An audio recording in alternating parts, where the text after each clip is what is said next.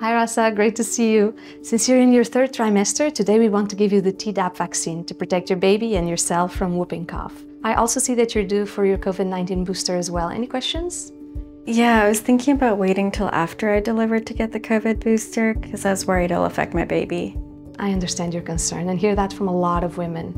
Vaccines are an important part of your prenatal care. They help to protect you and your baby by having your immune system make cells called antibodies. These antibodies are essentially your protective army, which help to fight off serious infections such as the flu and COVID-19 when you're sick.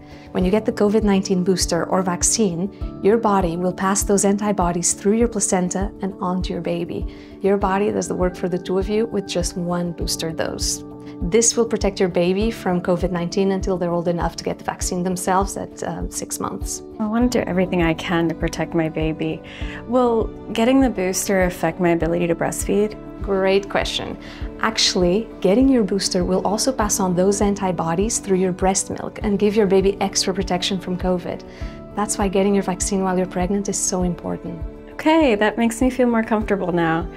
I want to do everything I can to have a happy and healthy pregnancy. I'll get the booster shot today. That's great to hear. I will let my medical assistant know, and we will make sure to set up your future appointments for your routine prenatal and postpartum care. Thank you. Give COVID the shoulder.